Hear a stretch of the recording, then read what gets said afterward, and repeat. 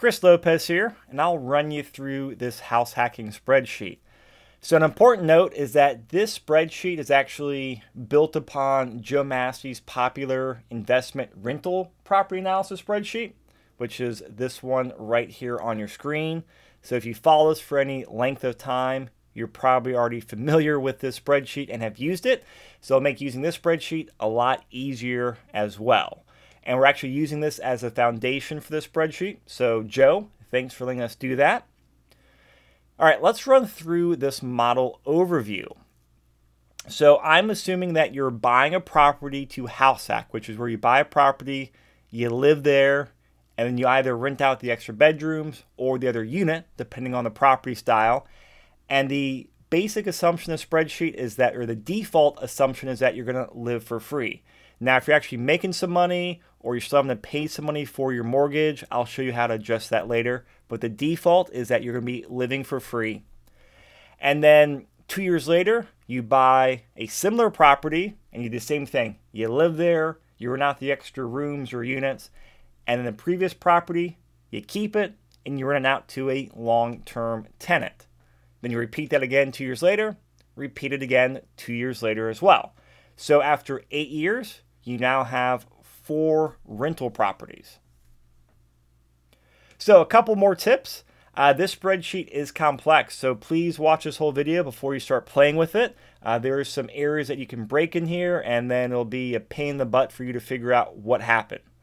So just like Joe's spreadsheet, fill in the yellow highlighted fields. And so that's these fields that are yellow I'm talking about here.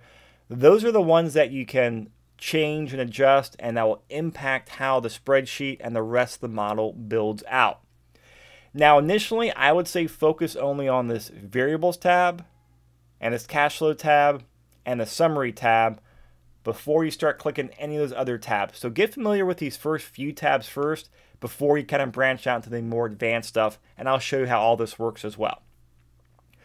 And so what this assumes for properties 2, 3, and 4 is that you're essentially buying a similar property, but in the future. So if you buy a property for $100,000 now, and then the market appreciates at 5% a year, and you buy another property 2 years from now, well, it's going to be $100,000 times 5%, and then $105,000 times 5% that second year to give you that future purchase price. And all the other variables increase as well. Now, I'm using Google Sheets right now to show you this. That's actually what I built it in. I'm a fan of that. If you're using this and want your own copy, let me pull up another document here. Go to File, Make a Copy, and you can copy it over to Google Drive or download as, and you can download it into Microsoft Excel or one of these other formats. So if you're clicking around having trouble, you need to go in there and make a copy. I also put a few resources down here to help you with some other house hacking stuff, so check those out if you've not already seen those. And of course, this spreadsheet and model is just for informational purposes only. All right, so let's jump into the first tab, the variables tab. So the first variable you have is property manager. And this is just saying, yes, I want to use one, or no, I don't want to use one. So if you say yes, it's not assuming you use a property manager while you live at the property. It only adds in the property management fee once you move out and you're renting it to long-term tenants. Your monthly personal savings, this is how much you're saving per month since you're not spending that money on rent or mortgage. I put $1,000 in there to default it, but of course adjust it to your situation. And what we're going to do is that cash, so my assumption here is whatever money you normally be spending on rent or mortgage, you take that money and you have it automatically transfer over to a savings account and you let it sit there until it's time to buy the next property. And this last variable is the interest rate increases between your property purchases. Since we're buying a property now, then in 2 years, then in 4 years, and in 6 years, there's a chance interest rates may go up. There's a chance interest rates may stay the same. So I was conservative. I put, hey, they're going to go up a half a point between my property now, and then between every property, the interest rate will go up a half a point. So you can adjust this to whatever you want to, and it'll impact the financing and the cash flow for properties 2, 3, and 4. So I'm going to say Property Manager no. And then we'll jump to this Cash Flow tab. Oh, that's not the right tab. We'll jump to this Inputs tab for property number 1. So I've labeled property 1 in here, and I recommend you keep it labeled property 1 because all the sheets are labeled property 1, 2, 3, and 4, and it'll help you know what order and what sheet is assigned to what property. So I changed this down payment percentage that Joe had in his spreadsheet to a drop down that gives the 4 common down payment options for owner occupied: 3.5% FHA loan, 5%, and 10 and 15% conventional. So a couple notes on here. If 3.5% down, it is an FHA loan, and FHA loans no longer have PMI drop off. As long as you have an FHA loan, you're paying PMI forever, is the new rule I just learned that got enacted a couple years ago. If it's a conventional loan at 5, 10, or 15%, then the PMI will drop off at approximately years 9, 6, and 3, respectively. And all those variables are built in the spreadsheet. So I have a 3.5% down payment right now. I'm going to come down to line 52 on PMI, and it shows I'll be paying $1,474 a year in PMI. Now if I change that to 15% down, I'm only going to be paying about $600 a year in PMI. Now, these numbers are not, exact. Joe gave me a rule of thumb formula to calculate it. And then once you get to whatever year, if it's a 15%, it should drop off around year 3, assuming you get to like a 78% equity. It'll automatically drop that payment off of your future cash flow statements. So it should give you a good ballpark here as to how your future cash flow will work. So I'm going to keep it at 3.5% down for this video. Your purchase price, whatever you're paying for the property, and of course acquisition cost, repair cost, those variables. Put in the terms of your loan here, and then what you're getting for your rent. Now, whatever you put in here does not impact the rent you're getting while you're living at the property. This will impact the rent once you move out of the property and you turn it into a long-term rental. Vacancy factor, rent increase, appreciation rate. These variables actually impact future cash flows and actually impact the future price and future rent increases of properties 2, 3, and 4 because the other properties are modeled off of these percentages right here. Annual operating data, taxes, insurance, repairs and maintenance. Put whatever you want here. This is probably a little high since you'll be living at the property, but do what you want. HOA dues, this model has is actually a condo here. Do not actually change this property management field. You can see I turned it white and actually has a line here. Because if you go to the variables page and click property manager yes, we'll actually come back here and populate in the property manager fee. So if you put it in there, it'll affect future cash flow. If it's not in there, it will not be added to the future cash flow, or I should say subtracted from the future cash flow. So once you do all of that, the basic spreadsheet is done. It'll give you a ballpark, big picture potential for what you could do if you buy a property, stay in it for 2 years and repeat and keep doing similar purchases and similar strategy for 8 years. It all plays out on this summary tab here. So start off with this line, year 1. The personal savings field is coming from this variable of saving $1,000 a month. So if you put in 500, your personal savings goes to $6,000 a year. So I'm going to keep it at $1,000 because I think that's a just easy round number. One thing I did forget, if you get confused or lost, definitely look for these little triangles in the corner of the windows. I did put notes in there to help explain what those fields are. So a lot of these fields have those. So they should give you an idea of what that does. So cash flow for property 1. Now this field is yellow and I have 0 in here. Again, my basic assumption is that you're living for free. Now, if you're actually making some money, you can put in, hey, I'm netting, $1,000 a year. Put that in here. Or you can leave that 0. Or if you're spending money, if you're actually spending money towards your expenses, you can put a negative number in here, or you could actually adjust your personal savings. No right or wrong way, whatever your preference is. And I would recommend you adjust your personal savings to what you can automatically save each month with your basic living expenses accounted for in there as well. And then what happens is this spreadsheet starts building out. It'll show the equity you have at the end of year 1. That's assuming down payment and 1 year's worth of appreciation and mortgage pay down. And it starts adding up the cash flow, the total property cash flow, and then your total cash in your savings account. So this column here is a sum of your personal savings plus the cash flow you have from your properties. And this is actually what will deduct the future down payments and purchase prices for the next property. So you see here in year 2, or between year 2 and year 3, you have $24,000 at year 2, but in year 3 you have $22,000. Well, that's because, in year 3 you saved another $12,000 and you made $3,700 a year in cash flow. But it actually came back here to this second property, property number 2, and subtracted out this total initial investment, which was the down payment plus the other closing cost. And so it builds out down from there. This last column is net worth. This is simply the sum of the cash in your savings account plus the equity for each of your properties.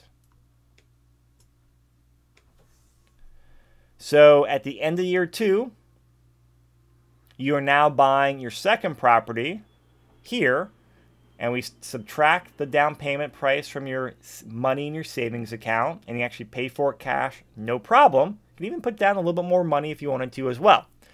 So it shows your cash flow from your first property. You're going to start making about $3,700 a year in cash flow, and you're at $57,000 equity. Well, now again, you're living for free in property number 2. And again, you can put a positive number, negative number, do whatever you want in here to adjust for it. But then it starts building up. So your total property cash flow is now $3,600 a year. Your net worth is already in the 6 figures, which to me is just astounding. And that's just the power of leverage and the power of the compounding effect of appreciation, the compounding effect of interest. Now, of course, all this assumes that the market goes to historical norms of about a 5% or 6% appreciation, 4%, 5% rent increase. Of course, as you plan this and use this, make sure, I would recommend use realistic numbers, but also hope for the best or hope for historical norms, but plan for the worst. If things go sideways for a while, make sure you can still make your numbers work. Because in the long run, these numbers will come back to average as they have probably the last 40 years. So at year 4, you're at the end of your second year of living in property number 2. Now it's time to buy property number 3. And your cash or savings account is $39,000 at the end of year 4. And actually goes up, even though you buy your third property here at year 5, between the money you're saving and your cash flow, you're actually increasing your savings for that year in your total cash in your savings account. So it's getting cool here. And of course, you can run through the rest of this. And I'll show you a few more things before I go through the rest of the summary field. So let's go back to buying property number 2. So and just as a note, all the tabs or spreadsheet tabs that go to property number 1 start with the number 1 dash. Property number 2 is 2 dash. And the same thing for property 3 and 4, so helps you stay organized. So I'm going to 2 dash inputs, which is property 2 here. And it defaults, it actually does not give you the option to put an FHA loan down here. I'm assuming because you only have one FHA loan at a time, and I didn't want to go through the hassle of putting multiple ones in here and the potential refinancing and all this stuff. So I'm assuming you're using an FHA loan for your first one, and then you'll go conventional for the rest of your properties. So you can see here the purchase price is actually $259,000 now. Well, from the property number one, your purchase price was $235,000. Well, what happened was $235,000 times 2 years of an annual 5% appreciation rate brings you to $259,000 purchase price now. So while you're getting the benefit of having your property appreciate and your equity and net worth grow, it's also going to cost you more to buy your future property. So, the sword cuts both ways. And then the mortgage interest rate from here, from property 2 to property 1, went from 4% to 4.5%. And that's based off of this interest rate right here. So if we change this to 0%, it stays at 4% now. But I like to be conservative, so I'm going to go back and change it to 0.5%. Put in your terms, and again, rent has increased as well. So it takes the rent from property 1, $1,850, and then over 2 years at increasing at 4% a year, puts you at $2,000 a month in rent. Then all the other annual operating data also then increases as well. And again, it calculates your PMI, and if you have property management selected to yes, it'll put the fee in here. If you don't, it'll have it set to no. And so this is why I was saying this gets into the more advanced usage of the spreadsheet. Now, if you want to come in here and type in different numbers for your purchase price, certainly you can do that. Just understand that you're going to break the rest of the spreadsheet or break the previous spreadsheet. So it's no longer this cascading effect of assumptions. You now have to go through and start adjusting for property to property to property. So if you do want to play around with this, I would recommend you make a copy, save it, and then make another copy to kind of play around with things, because there's a good chance you'll break it. But that way, if you do, you can still go back to your original copy and have a kind of a keep it simple, silly model to use with these couple of tabs here. All right, so going back to the summary tab here, it just kind of keeps repeating. Property 3, year 6, you're essentially living for free again, and now you're ready to buy your fourth property. So it subtracts out the down payment, which we can see here under 4-inputs. Your total investment is going to be right around $20,000 now, because the property now costs about $315,000. So it's gone up a lot, but your total investment has not gone up nearly as much, and that is the power of leverage right there. And you can see here, just going out to this these last couple columns of cash flow and things, it just starts getting unbelievable almost of just how much cash and net worth you're building. And I say almost unbelievable because this is the power of buying and holding properties for the long term. Now again, this is assuming that everything goes to the exact norms of the variables we put in there, which we know it won't happen. Could the market keep going gangbusters like it's done the last couple of years? It could. Will it? Who knows? What's the probability? Who knows either. Could it go flat? Could it go negative? It could do all those things. So I would recommend you play around with these variables in your input 1 here. Okay, well, what happens if rent increases don't go nearly as much? What happens if we just start going we plateau for a bit and are not even keeping up with inflation? What does that do to my long-term summary here? And you can see it changes your cash flow. It changes your net worth. It changes all of these things. But in the long run, these numbers still look incredibly impressive as you get down to year 10. Hey, you still have over $500,000 net worth. You're still making $18,000 a year in cash flow, assuming rent increase is 1% a year for 10 years. Now, that is a very pessimistic view. But these are things I'd recommend you play around with just so you can kind of help plan, I kind of hope for the best, but plan for the worst type attitude. That way, if anything happens, you can handle it. You can ride out a speed bump, because I truly believe as long as you can hold on to real estate in the long run, you're going to be a wealthy person down the road. So play around with those variables and have fun with this summary statement and playing around with the spreadsheet.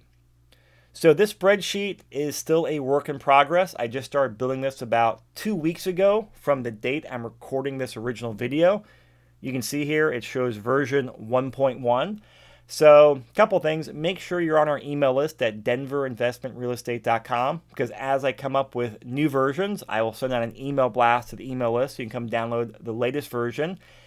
And there'll be everything from fixing a few issues I find or that people report to me in the spreadsheet, or adding some more features in there as well. So make sure you kind of keep an eye on your email and what version you're using as to what we have on the website. All right, if you have any questions, reach out to me and I'll do my best to help you out. And just on an ending note, I know we have all sorts of people using the spreadsheet and watching this video, from clients I'm working with to potential clients to other realtors. So if you're one of my clients or someone that's looking for a realtor to work with, absolutely reach out to me. I can help you fine tune some stuff, put together a model. If you are an investor out there working with another agent, great. Use a spreadsheet and work with your agent. And you guys come up with a game plan to go out there and help you buy a property. If you're an agent out there, use a spreadsheet to help you go out there with your clients. Obviously, if you're an agent or you're a client with someone else, I can't spend nearly as much time helping you, just because I need to focus on also building my business. But I'll be happy to do what I can to help anyone out there. Again, email me at chris@denverinvestmentrealestate.com. Thanks.